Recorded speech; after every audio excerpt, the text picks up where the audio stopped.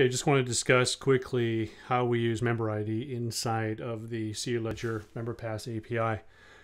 In essence, we don't want to know from the CULedger side anything that is internal to your side. So we're looking for memberID to isolate us from any knowledge of your system. So what this really means is you shouldn't provide a meaningful identifier as the memberID. Create a correlation table or something in your system that ties the person to the member ID.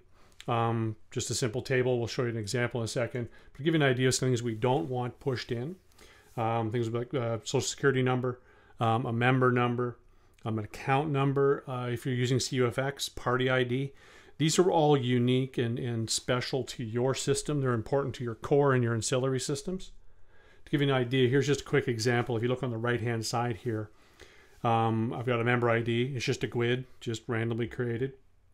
And on the left-hand side, I've got two different systems.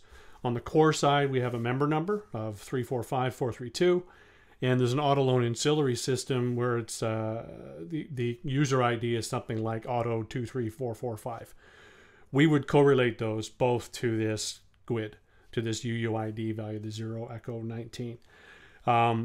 The whole value there is that it allows you to use various different systems. All you need to do is internally understand what is the member ID you're using, and you call us. We don't know that it's John or Jane or Sally.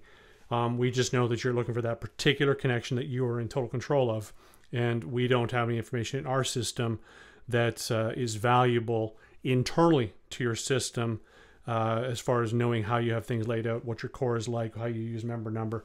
That's information you just don't want to leave the external perimeter of your own organization. Hopefully that helps give you an idea of how we use memberID, get you going on the path to creating that identifier. If you have any questions, please reach out.